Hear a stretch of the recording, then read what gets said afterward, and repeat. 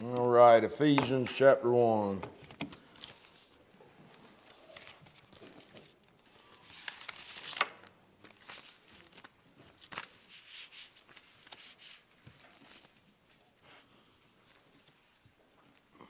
Something I think about from time to time. I love that song we just sung also. But when Christ shall come with shout of acclamation. And I've seen the glory of the Lord through the eyes of faith. I'm not talking about seeing visions of the Lord. I'm talking about I've seen His glory in this book. And what I see darkly through a glass at times, guys, is so wonderful, man, that I don't even have the words to offer to Him. Amen. You know, that Bible talks about offering over Hosea chapter 14, it says, return unto the Lord your God. Then He says, take with you words, say unto Him, take away all our iniquity, receive us graciously, and so will we render unto thee the calves of our lips. The calves of our lips. Right? Writer of Hebrews talks about that. Offering unto God the fruit of thanksgiving, praise unto God. Guys, if what I'm seeing through this book with the eyes of faith is any indication of what it's going to be like when we see Him as He is face to face. I mean, my goodness, man. I get chill bumps thinking about it. I get, and I can't wait. I can't wait to walk up to Him. It might take, no, I'll get to see Him at the judgment seat if He ever gets done with Gary. You know, Gary's going to take up a lot of time at the judgment seat. So.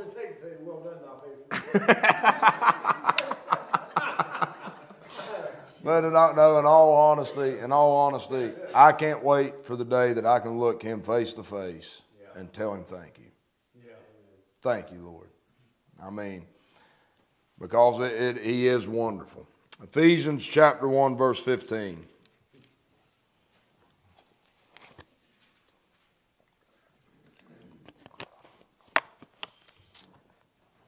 Now, we already know this.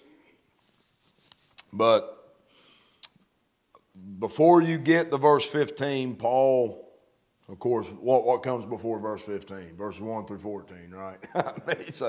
But in that section back there, we looked at this for a couple of weeks, and what Paul does in that opening section prior to getting to verse 15 is he makes known to us the mystery of God's will.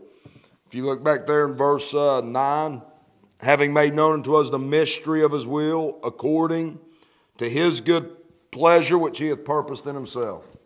I'm thankful to know that amidst all the chaos in this world, there's a lot of chaos, a lot of vanity, a lot of nothing.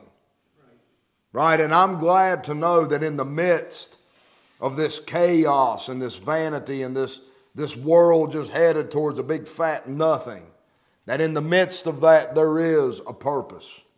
Yes, sir. There is something that's been purposed for all of this. Right? And there's a wisdom operating today that's got the world headed towards nowhere and nothing. The course of this world, if you look there in Ephesians 2, verse 2, Paul says, where in time past ye walked according to the course of this world, according to the prince of the power of the air, the spirit that now worketh in the children of disobedience. Guys, I don't know what to tell you if that don't change the way you view the world. Sure. I mean, there's not a whole lot I can do for you. The course of this world is according to the prince of the power of the air, and if you're walking according to this present time and this present world, the spirit that's working in you is a spirit of disobedience. Right? And so what I want you to understand is that in the midst of all of it, there is an unseen purpose of God that He already planned and purposed before He ever put it in motion in Genesis 1:1. Right? And Paul begins to talk to us about this because Paul wants us to no longer walk according to the course of this world, but he wants us to walk in accordance to the plan and purpose that God gave us in Christ before the world began. Amen. And there's two things you should be, or there's one thing you should be doing in light of what God has called us to. And Paul tells Timothy about it in 1 Timothy chapter 4. We are to be exercising ourselves unto godliness. And we're not going to get into that this morning, but what I want you to understand right now is there is a purpose. You can go ahead and understand that the majority of the world is just going to come to nothing. It ends in death, destruction, chaos, vanity. Nothing you did, nothing you will do is going to amount to anything. Your college education, your career, your money, your bank accounts, your retirements, your boats, your American dream, it all just, in a moment, out you go. And the poor man dies like the rich man, and the wise man dies like the fool. One event befalleth them all. But there is a wisdom ordained before the world unto our eternal glory. Amen. And I'm glad to know that there is a purpose. And what Paul tells us, if you look back in Ephesians 1:7, in whom we have redemption through what? His blood. The forgiveness of what? According to the riches of His grace, right? Now look at verse 11. In whom also we have obtained an inheritance, being predestinated according to the purpose of Him who worketh all things after the counsel of His own will. So out here, I have an inheritance. Out here in the future. Right there is past, future. Now where are you at in that? What are you doing to get that? You have redemption through His blood, the forgiveness of sins. So how did you get the forgiveness of sins? Through the redemption that's in the blood of Christ. And now having been redeemed, you've also obtained an inheritance out here in the future. That thing's as good as gold. That thing's settled. Right? And then, so there's two events here, the redemption and the redemption of the purchased possession, to where we go up here to receive our inheritance. That's past and future, but also you have a past and a present right now. All right? Your past. You know what your past is? Look at verse 13. I'm showing you the in whom's here. In whom we have redemption, in whom we've obtained an inheritance. Look at verse 13. In whom ye also trusted. Only you can answer that question. Only you.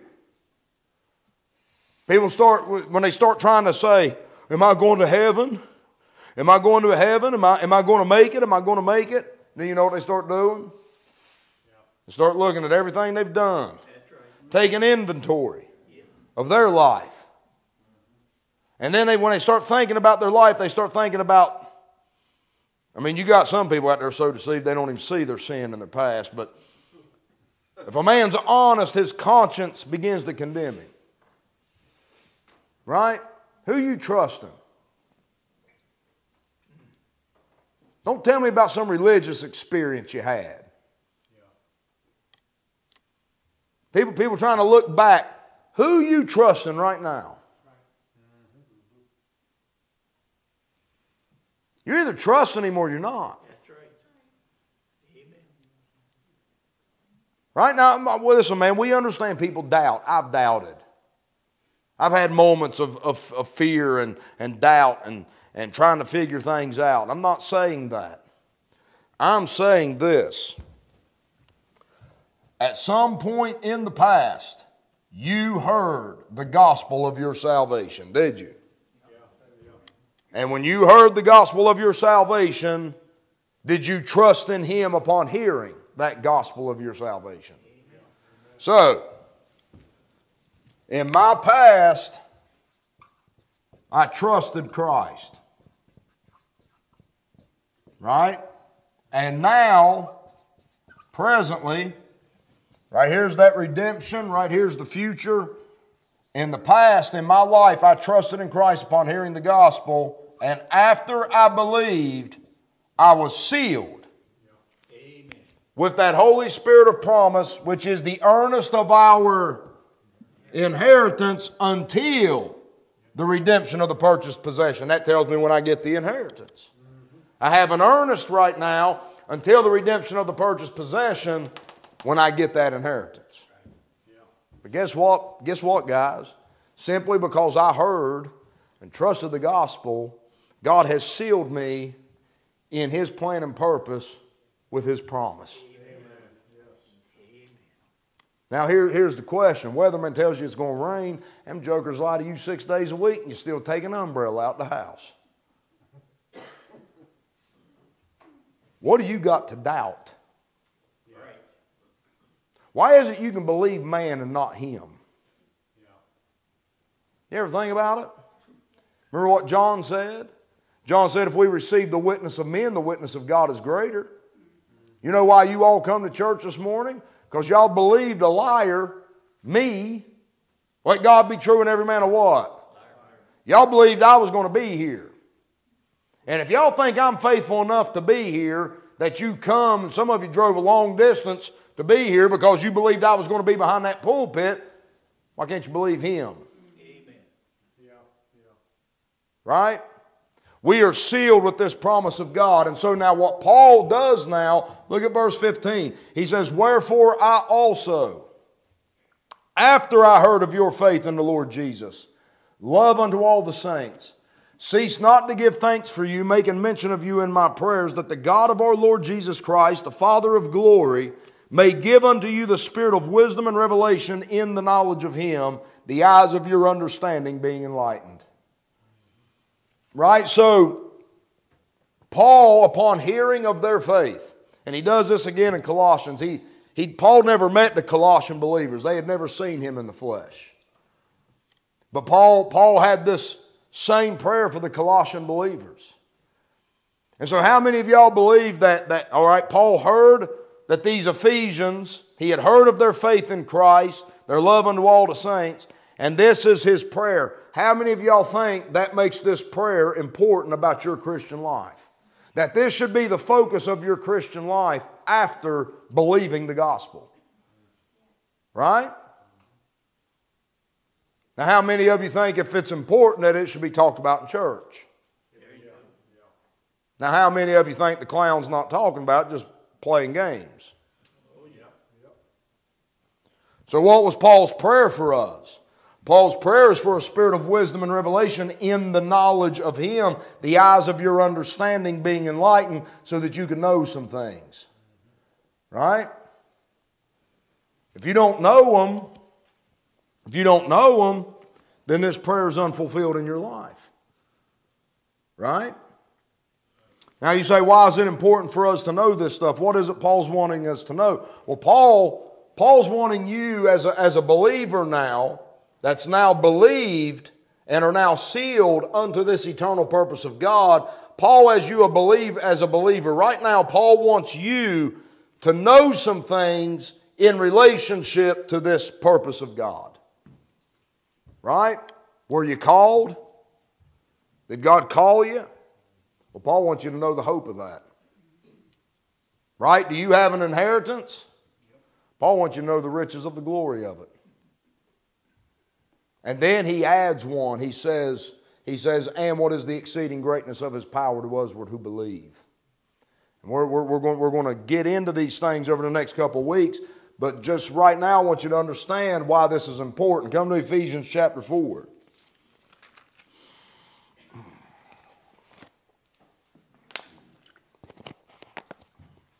The reason your spiritual understanding of this stuff is so important is look at chapter 4, verse 1. I, therefore, the prisoner of the Lord, beseech you that ye walk worthy of the vocation wherewith ye are called. Right? I mean, I don't know everybody. I know Brother Tim worked for the NSA, right? for years. Stephen works at, what is the name of that place down there in Clarksburg? Yeah. You a dentist, brother? Yes. Conrad's an engineer, right? Now, can any one of y'all perform your vocation in ignorance? Man goes in and says he's a dentist and don't even know how many teeth are in a man's head. You know that? Would you trust a man like that to work on your mouth? I wouldn't. But what I want you to understand is the walk worthy of the vocation concludes the doctrinal instruction in the first 3 chapters. The spiritual understanding Paul wants you to come to in Ephesians 1 is necessary for you to walk the way you're supposed to walk in this calling. Walking worthy of it means you're not earning it. Walking worthy means you're walking compatible, equal to, in compliance to the calling. When we say a man and woman, oh, they're worthy of each other. Right? You're worthy of that man, or that man's worthy of you. You're not talking about somebody earning this calling. You're talking about how you walk in compliance to this calling. And the only way you can walk worthy of the vocation that we've been called with is to have the eyes of your understanding enlightened to be able to understand it. Right? Because look at what he says in Ephesians 4:17 now. This I say therefore, and testify in the Lord that you henceforth, where are you at? Right? You've now trusted in Christ, been sealed in Christ unto this, and Paul says, from this point on, don't you walk as other Gentiles walk. Right? But look at what he says there. In the vanity of their what? So how does the Gentile world walk? The mind is in vanity. You say, what is the vanity of the mind? Now, guys, it's a million and one things. It could be anything. Amen? Politicians, it could be philosophers, it could be preachers. Be religious men, monks, it can be. Well, what I want you to understand is any mind that's void of the knowledge of Ephesians 1 is in vanity. Every mind that doesn't understand the will and purpose that God purposed in His Son before the foundation of the world is a mind that's in vanity. Yes, nothing he's doing is toward the eternal purpose of the Creator. It's toward death and nothingness. Doesn't matter what you're doing. Doesn't matter what you think or believe. Ignorance of what Paul's talking about in Ephesians 1 leaves you in the vanity of your mind. Amen. Amen. So what happens to the mind that's in vanity? Well, because of the vanity of the mind, right, they have having the understanding. Understanding what? Darkened. Boy, what an awful, terrible condition to be in. Inner darkness. People can't find their way, you know. Remember when Christ said, he that followeth me shall not walk in darkness, but have the light of life? Right? You see this vanity of the mind gives a darkened understanding. Meaning, what meaning does your life have? What is the purpose of your steps? What is the purpose of your choices and your decisions? Are you laboring and preparing things for death? Something that baffles me is a person dies and leaves a great estate and the family fights over it. Did you really not learn at death that it's not worth fighting over? The man died and left it for you to fight about. Why are you fighting it? So you can just leave it behind too? I don't understand man's mentality. You don't need a Bible to know that this is vanity out here. Solomon didn't have the Word of God when he wrote the book of vanity. Solomon searched everything under the sun and concluded it's all vanity. You don't need a book to understand that. Just look at the world around you. But because people have this vanity in their mind, the understanding is darkened. What does that darkened understanding do? That darkened understanding alienates. This right here, this vain mind and this darkened understanding alienates us from the life of God through the ignorance. There's an ignorance in us. People get so offended at words like that. Don't you dare tell me I'm not allowed to use holy words. Because when you start thinking you're more holy than that book, you've gotten too big for your britches. And if you don't like God calling you ignorant, deal with it. Amen. Yeah. Right there's the Gentile world.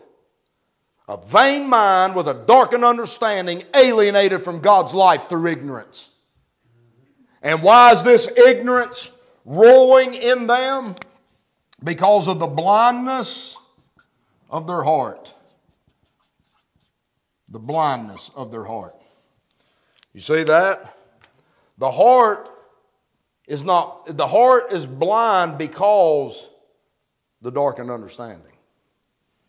We talked about this last week. The only way you can cure the blindness of your heart and remove that ignorance that alienates you from the life of God is for this vanity of your mind to be removed and you get the eyes of your understanding enlightened. That gives sight to the heart, and then Christ indwells our heart by faith. That's where the life of God comes from. So, do you see the reversal of what Paul's talking about in Ephesians 1 when he says that God would give unto you a spirit of wisdom and revelation in the knowledge of Him, the eyes of your understanding being enlightened. The walk that you are now to live, right now, looking towards this stuff out here, the life God wants you to live and walk right now, you can only walk like that when you receive the enlightened understanding. Right? Y'all got it? Hope you do. You'll go home and be like, I didn't. What does he mean, the mind and the heart, mind and the heart? Man, the longer I'm at this, the more I have no problem seeing my mind and my heart. Amen? But listen, look here in Ephesians 1 real quick. Ephesians chapter 1. That God would give unto you the spirit of wisdom and revelation and the knowledge of what? Him. Ephesians 1:17. So step 1. The spirit of wisdom and revelation in the knowledge of Him. Knowledge of Him. What do you know? What do you know? See, we're going to take inventory this morning. I don't know you. I don't know what you know. You know what you know. Do you know Him or don't you? Do you have enough knowledge of Him that you can wake up and know how He wants you to walk? Right? I had a dad, man. I had a father. I knew my father. I knew that man more than any man probably I've ever been on this earth. Listen, guys, you know what Paul, the first step to this is where I'm heading with this. The first step in this is the knowledge of Him. If you have no desire or interest to take in the knowledge of God, there's no point to any of it. Right? Because the spirit of wisdom and revelation is in this knowledge here. The knowledge of God. Look down there at verse 18. Listen guys, this is the only thing that's going to cure this. The only thing that's going to get rid of that vanity of the mind, that right there. Because look at what he says in verse 18. What is the hope of whose calling?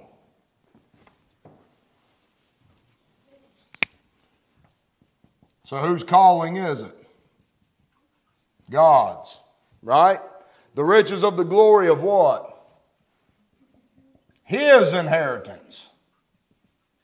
And the exceeding greatness of whose power? His power. Which who wrought? In Christ. You see, there's three things Paul's wanting us, this knowledge of God about His calling, His inheritance, and His power. These are the three things that Paul's dealing with here, but he wants you to have an enlightened understanding so that you could know not just His calling, His inheritance, and His power, but there's things He wants you to understand about it. The hope of His calling, the riches of the glory, and the exceeding greatness of His power to us who believe.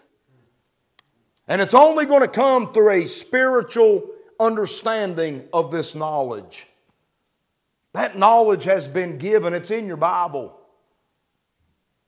But I'm telling you, you got to take it in, and you got to take it in multiple times. I've read Ephesians 20 times with a darkened understanding.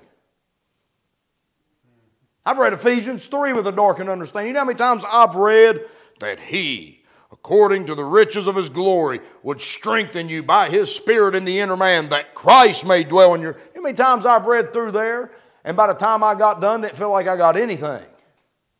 I've stared at them verses. You say, why would you do that? Because it concludes with being filled with all the fullness of God. Don't you want that? And a power working in you that's able to do exceeding abundantly above all that you ask or think?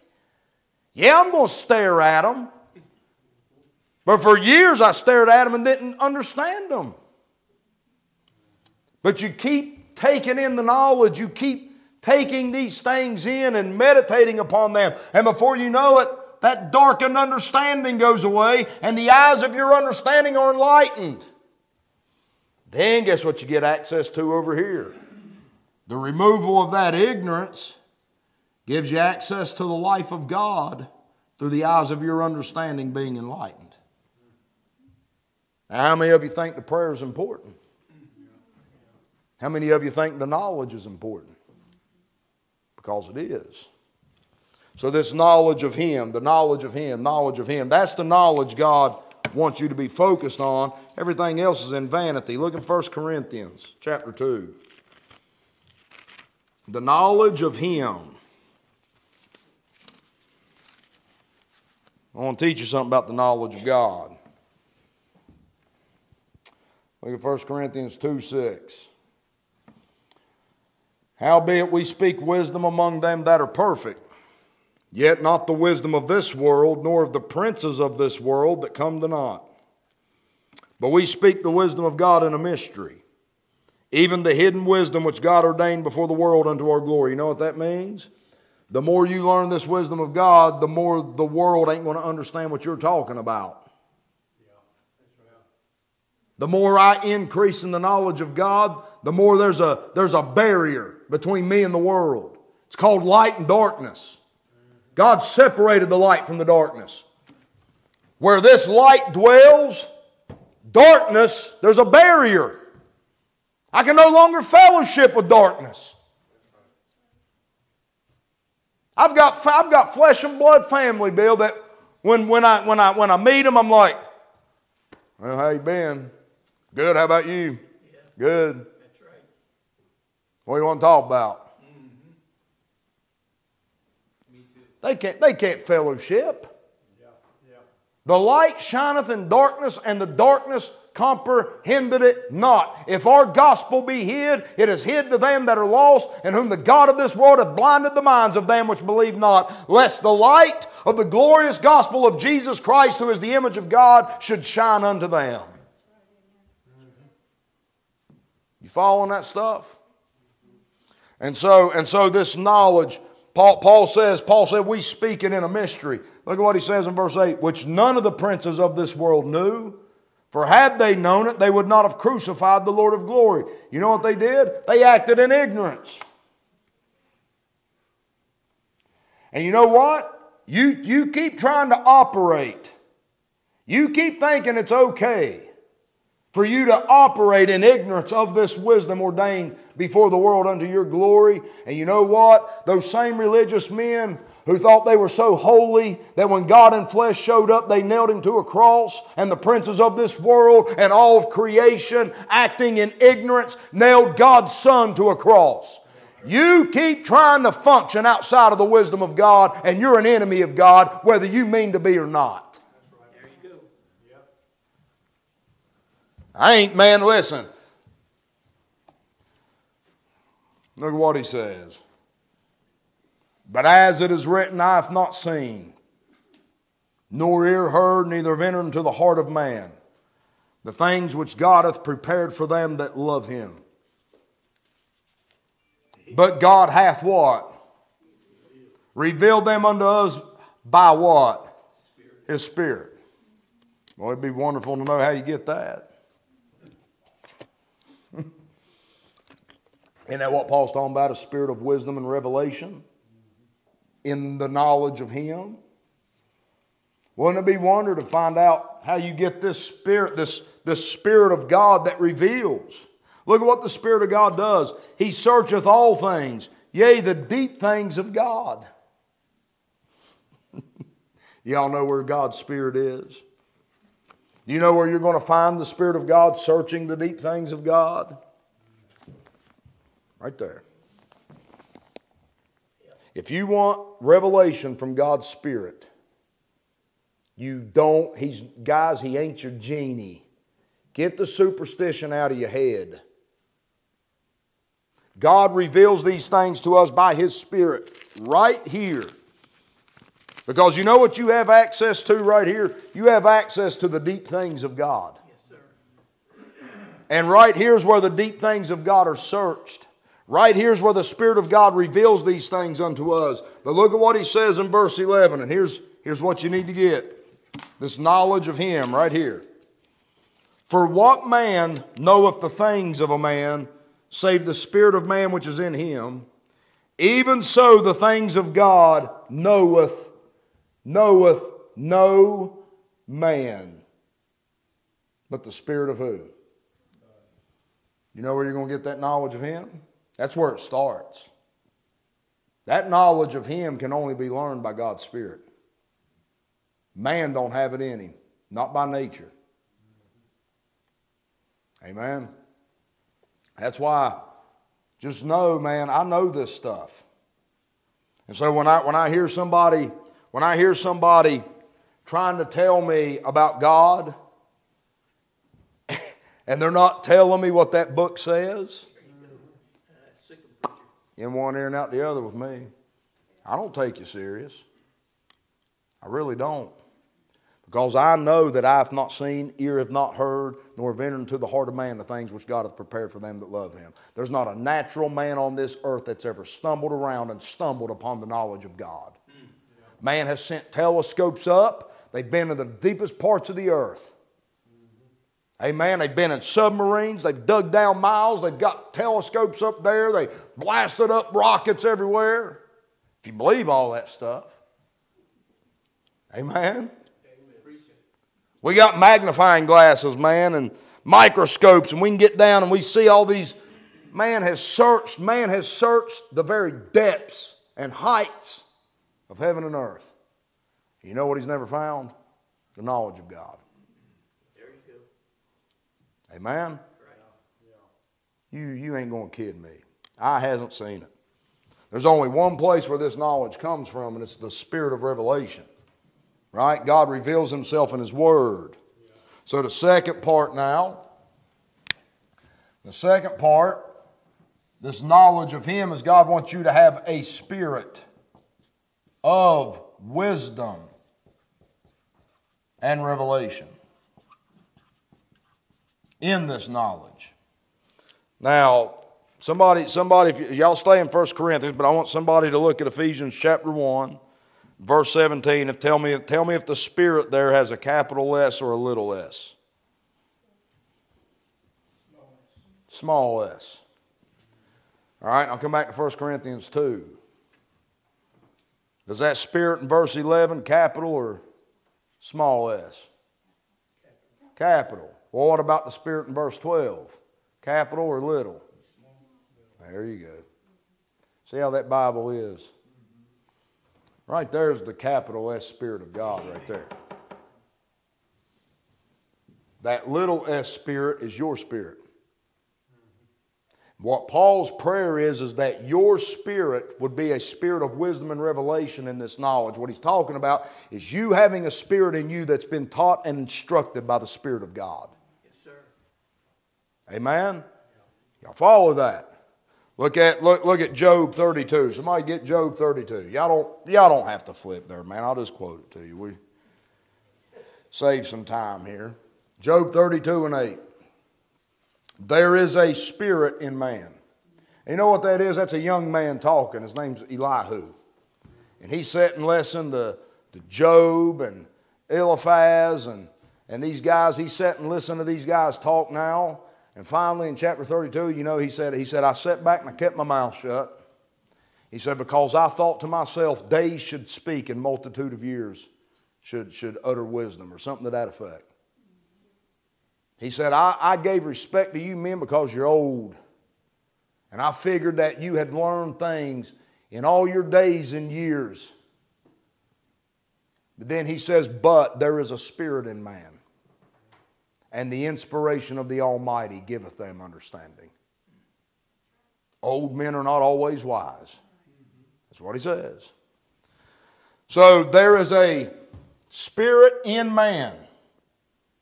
And how does God give understanding to man? The inspiration of the Almighty giveth them understanding. Now, if you keep up with this, man, it's going to help you. So I have a spirit in me. And the way God gives me understanding is through His inspiration in me. Now, the word inspiration is only in your Bible one other time. And it's all Scripture was given by inspiration of God. And it's profitable for doctrine, reproof, correction, instruction in righteousness, that the man of God may be perfect, thoroughly furnished unto all good works. So you know what that book was given for? There's the inspiration of the Almighty. And I know this book was given and is specifically given to give me understanding spiritually, spiritual understanding. This book was made for my spirit. Do you understand that? I have something in me, Bill. Most of us are, man, we look in mirrors and we're so tended towards the flesh and the physical world. But there's a spirit in you.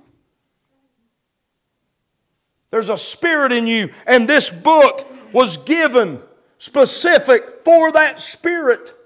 This book was made to fit in your spirit like a hand in a glove. And it's through that book that God animates us with His life. And we are to, when Paul talks about this spirit of wisdom and revelation, he's talking about a man in his inner man, in his spiritual man. He now has this wisdom and revelation in this knowledge of God being taught to him by God's Spirit. Look back there in 1 Corinthians chapter 2 again.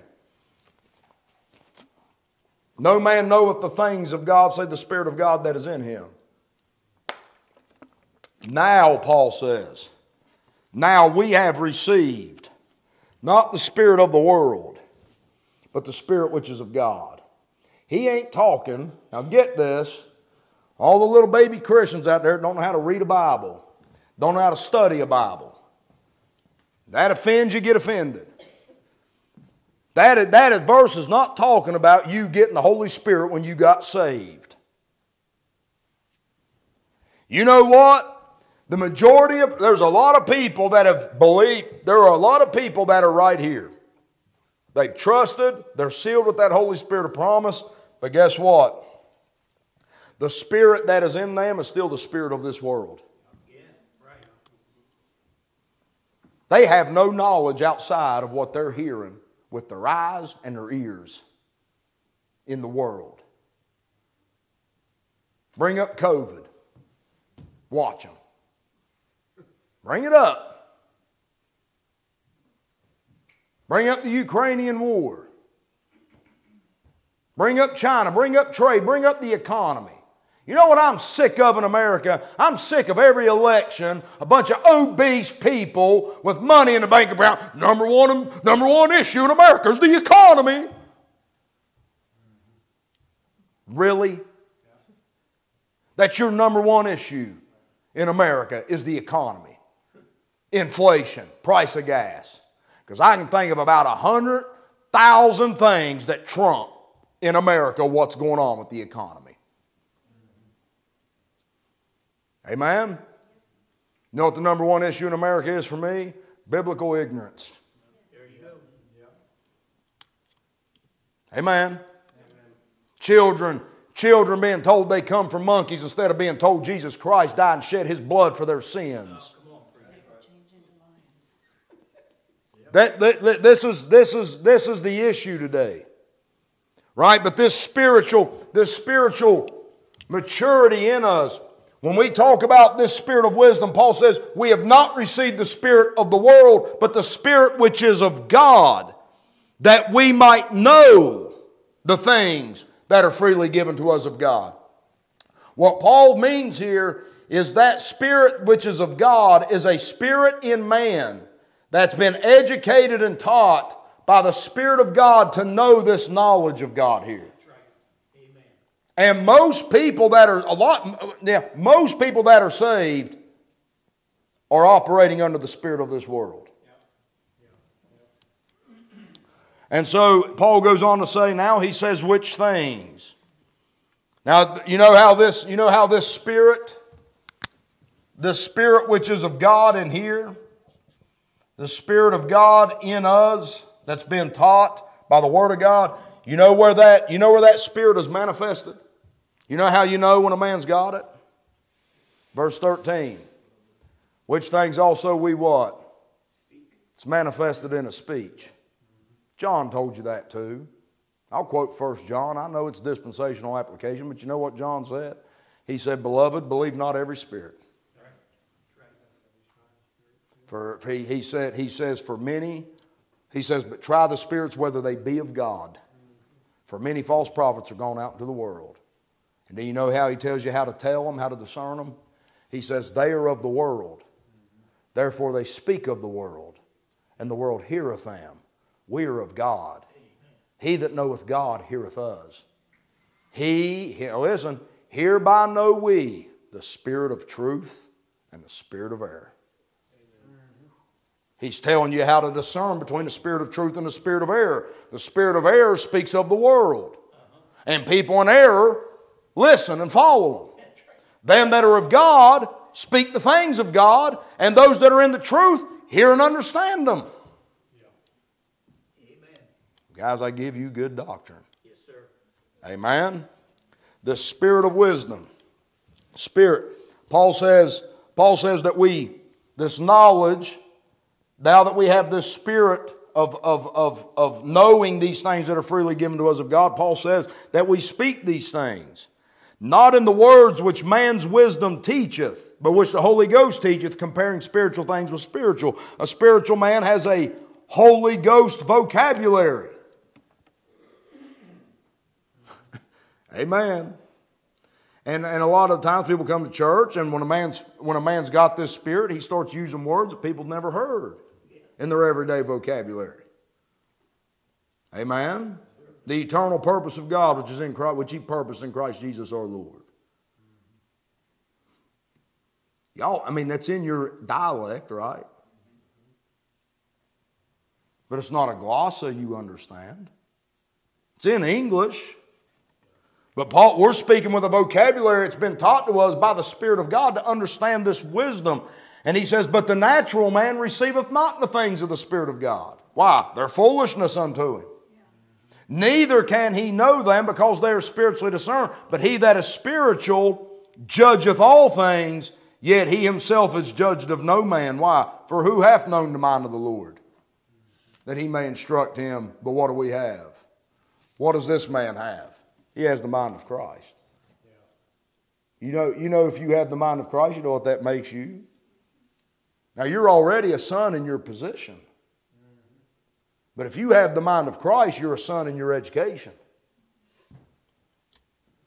You wake up every morning knowing the will of the Father like Christ knows the will of the Father.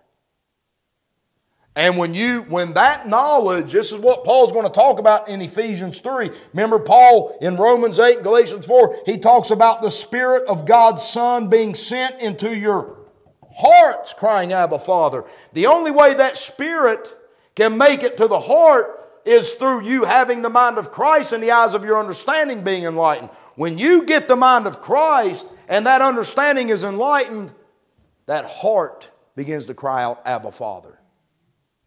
Because now you're not just a son in your position in Christ, you're a son in your education and in your walk. As many as are led by the Spirit, they are the sons of God. Amen?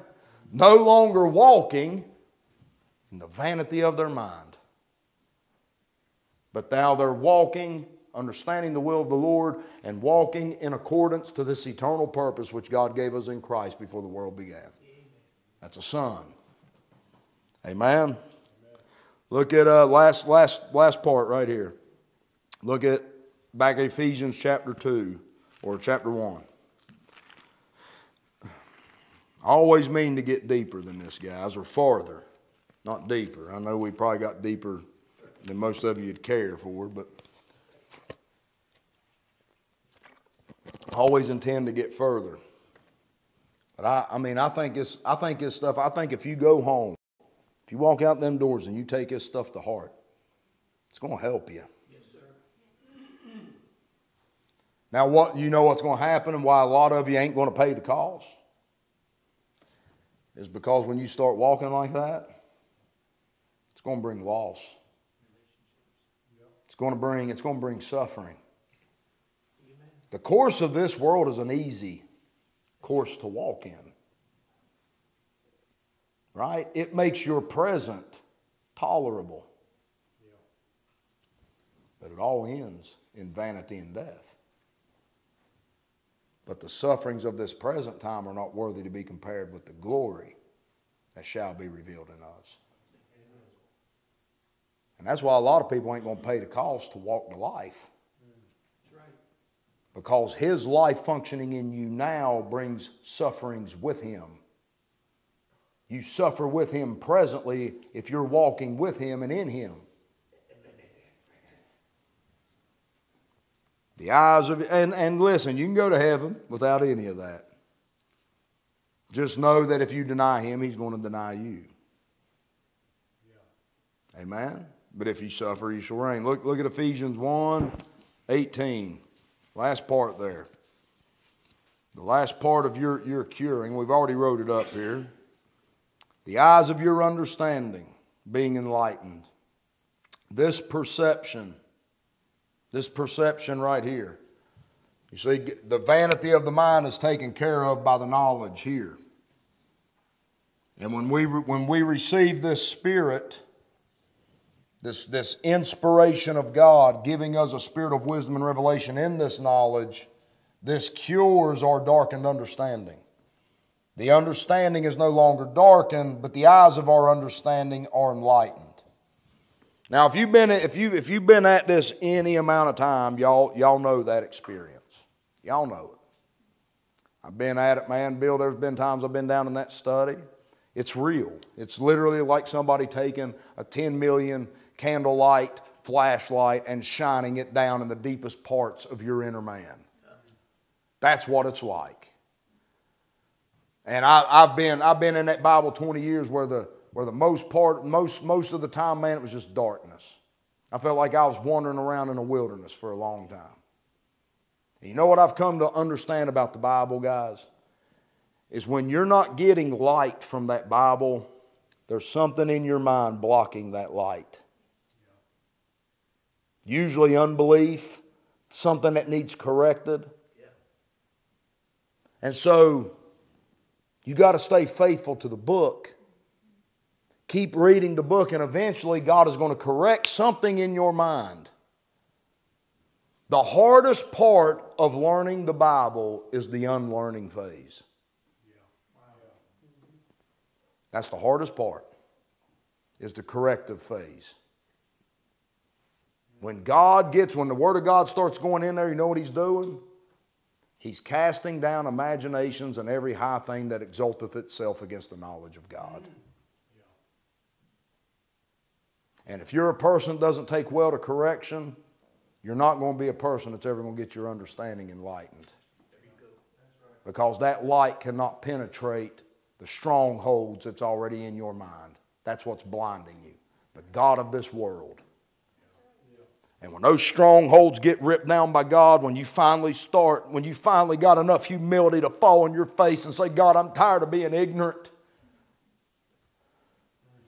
This poor man cried upon the Lord, and He saved him from all of his troubles. God, I'm tired of being stupid. I'm tired of being ignorant. I'm tired of being wrong. I'm tired of not knowing how to raise my kids. I'm tired of not knowing how to be a husband. I'm tired. Yeah. When you get to that point and you start letting God correct that mind, and eventually, man, when He gets that mind finally cleansed of all the garbage, His light comes in, and you go from feeling like you ain't going nowhere 10, 15 years, and all of a sudden God gets that mind to the point where it just accelerates. You just start growing, increasing every day. I've learned more up here in 4 years pastoring this church than I did in the first 26 years of my Christian, or 16 years of my Christian life, serving God. Amen. Y'all understand what I'm saying? You let God correct you, the instruction is the easy part. The hardest part is unlearning all the garbage you've learned from the spirit of this world. The spirit of this world and that spirit which is of God are contrary one to the other. And if you're still trying to clean the parts of this world, and it's not going to happen. The Word of God goes contrary to that stuff. The carnal mind is enmity against Him. Right? And so when you get this, Colossians chapter 1, well, look at Ephesians 3 on your way. Last two verses, I promise this. I mean, not last two verses, last two references. Because we're going to read like two verses here in Ephesians. But look here at Ephesians 3:17. Don't you want this right here? That Christ may dwell in your hearts by faith. The indwelling of God's Son. Christ in you. The indwelling of God's Son in your heart. If He takes over the heart, He's got you. Amen. Your motives change. Your desires change. Your purpose for getting up in the morning changes. No more bitterness. Christ's not bitter. Right? I can deal with things now, Bill, that I couldn't have dealt with 15 years ago. There's a wisdom and a love and a righteousness that is a peace, all of it that is now operating in me because of Christ dwelling in my heart by faith, by simple faith. Look at what he says. He says that Christ may dwell in your hearts by faith, that ye, being rooted and grounded in love, may be able to comprehend with all saints what is the depth and breadth and length, and how does he say it? Length, breadth, depth, and height. And to know the love of Christ that passeth what? Full comprehension is what God wants you to have. God wants you to comprehend, not just me. He wants you to comprehend with all saints. He wants all saints to comprehend the four dimensions of this fullness of Christ. And to know His love that passes knowledge. You ever thought about that? God doesn't just want you down here knowing some knowledge. He wants you to know the love of Christ that passes that knowledge. There's a stage out there beyond knowledge. Heaven and earth passeth away, but my word. He's talking about, when he says that passeth knowledge, there's a stage that you're going to come to that's going to pass knowledge to where the love of Christ is absolutely fully operational in your inner man. And when you get to that point, Paul says that you might be filled with all the fullness of God. Wow. Now do you know how Paul could live the way he lived? I can do all things through Christ which strengtheneth me. Right? Look, come to Colossians 1. Because Paul, in Colossians 1, Paul is going to sum up everything I just taught this morning in 2 verses. Y'all probably like to have him as a pastor, wouldn't you?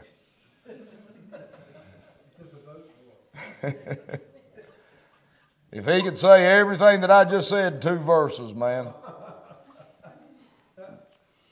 Because look at what he says in Colossians 1:9.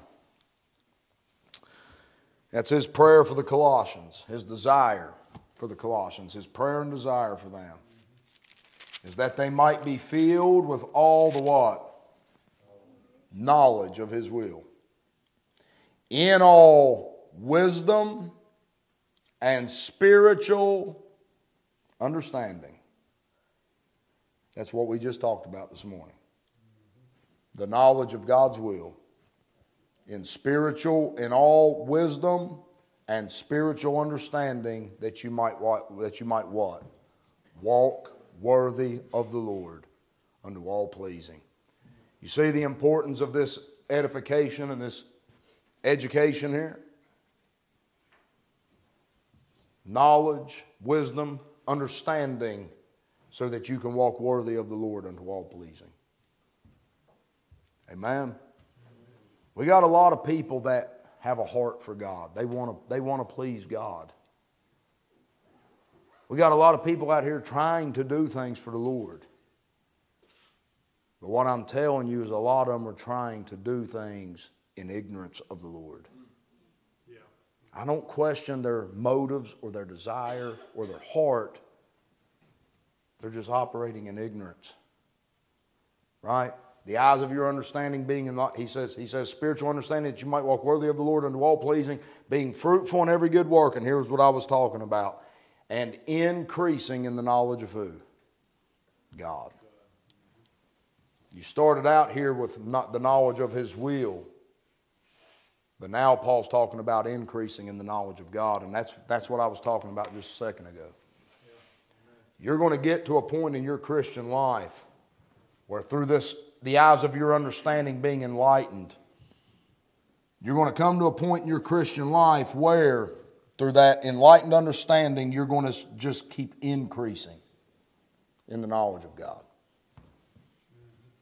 There's not going to be any stagnation. Let's argue about repentance again. We ain't argued about that one in 5 months. Let's get on Facebook and have let's rehash the old repentance debate. Y'all ready? The theological debates people have. Y'all ready to fist fight over baptism again? Let's do it, guys. Right? You're not going to stay there stagnant and then trying to comfort yourself by proving that your view of repentance is better than everybody else's. There you go, preacher. Amen. You're going to get to a point, man, where you just start increasing in the knowledge of God. And that's that new creature. Yeah. The more you know him, the newer you are. Amen. Transformed through the renewing of the mind. And I love it, man. I love it. Because the more I increase in his knowledge, the more this old man is forever gone. And I mean it. Forever gone. I'm not trying to get him back up from the ground. Leave him dead and buried, boys. Leave him dead and buried. Because the new man that God is transforming me to be lives throughout all ages. World without end. Amen. And those ages are to operate in this wisdom right here, not in the current wisdom of this world. So unlearn it. Unlearn it. Take on the wisdom of God. Any questions on this? Next week we'll get into these three things right here. Right? What they are, that's the knowledge. But the eyes of your understanding is so that you can know the hope of this, the riches of the glory of this, and the exceeding greatness of this right here. He wants you to fully understand those three things. Not just know about them, but to fully comprehend and understand them. All right, let's pray. Father, God, once again, we just thank you for those that come out. Lord, I pray if there be any here, Lord, that doesn't know you as their Savior, that today would be the day that they simply just trust that your Son died for them on a cross, to forgive them of all their sins and to justify them unto eternal life, Lord, to give them a pardon from the condemnation of death and to be freely justified unto eternal life. God, we pray for those that are justified and have believed the gospel. We pray, Lord, that you would tug at their hearts, Lord, through the message this morning. We pray, God, that you would give them a hunger and a desire in themselves to know this will and to walk worthy of it. God, and we just pray for this church. We pray, God, that we'd be a light in this community. We pray, God, that if we step outside the doors and walk in the streets, Father, that we'd live in a way that's pleasing to you and that the world can see the gospel of your Son in us. And God, we just pray that as people travel home now, we pray, God, that you'd look after them, Lord, bring them back to us safely at the next appointed time. And we just ask it all in the holy and precious name of our Savior. Amen.